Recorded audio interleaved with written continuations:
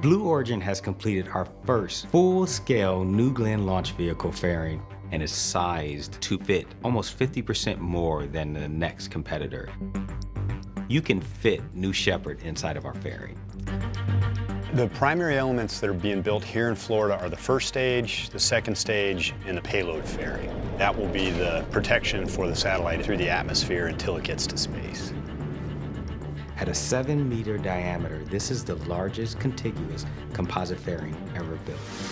And one of our goals was to allow bigger designs, better designs, and the things you can do when you have more room to do it. Meaning that we have given customers new opportunity to design satellites in a way they haven't before.